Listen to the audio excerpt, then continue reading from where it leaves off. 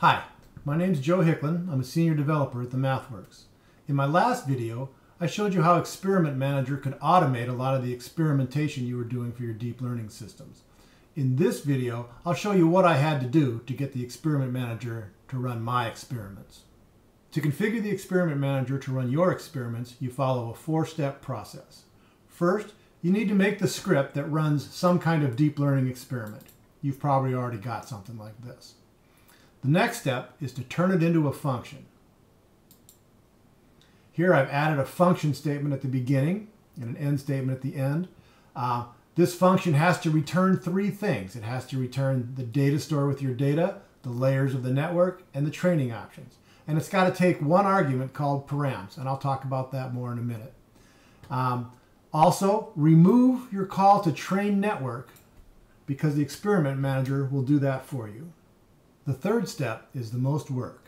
You have to make your function perform different trials based on the value of the param argument.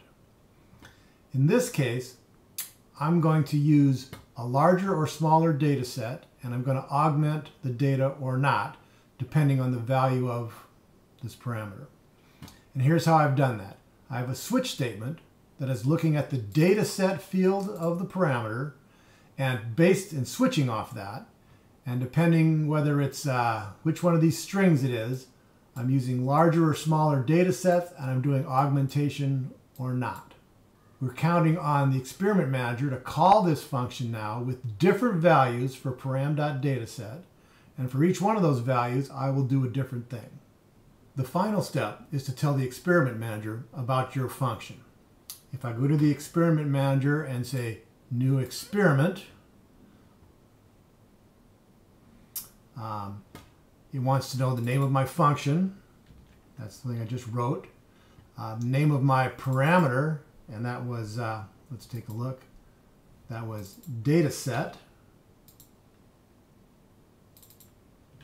And possible values for that parameter. And I happen to store those right here. And that's it. And so now when I run this experiment, Experiment Manager will call my function, and for the value of the dataset parameter, we'll pass in each of these different strings one at a time. And the result of that is this dataset, which I did earlier, producing this. The other two experiments were set up in exactly the same way. In the second experiment, I varied the network architecture. So to my function, I added a switch statement that switched on another parameter, net, and depending on its value, created one of four different kinds of networks. To tell Experiment Manager about that, we went to the network definition, told it that's the name of my function, that's the name of my parameter, and there are the possible values. And that's all that took. The last experiment, I varied the training options a little bit, and in that one it was a little bit different.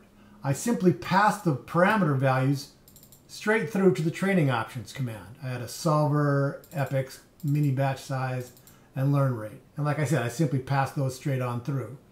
To tell the Experiment Manager about those, did the same thing. There's the name of my function, there's the name of each parameter that I used, and there's the values. And that's all it took to set it up to run those 54 trials for me.